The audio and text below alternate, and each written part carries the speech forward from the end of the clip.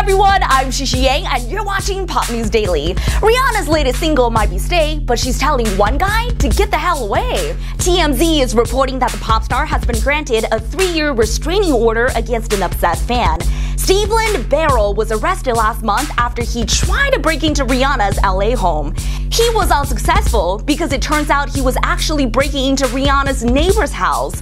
Barrel thought the home was Rihanna's and even slept in one of the beds. He has been ordered to stay at least 100 yards away from Rihanna for the next 3 years. Rihanna said she fears for her safety.